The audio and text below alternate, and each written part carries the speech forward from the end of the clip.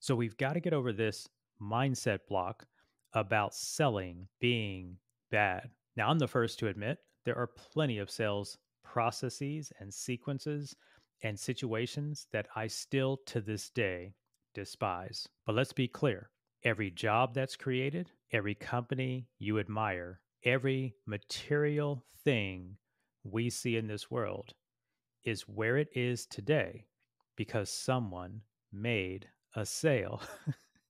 There's only one thing I absolute hate about selling, and I learned about it very up close and personal in my 20s, and that is cold calling. Insert the modern way of doing it, and that's cold DMing, cold emailing, and cold text messaging, which I think of as a kind of a cowardly way than making the call itself.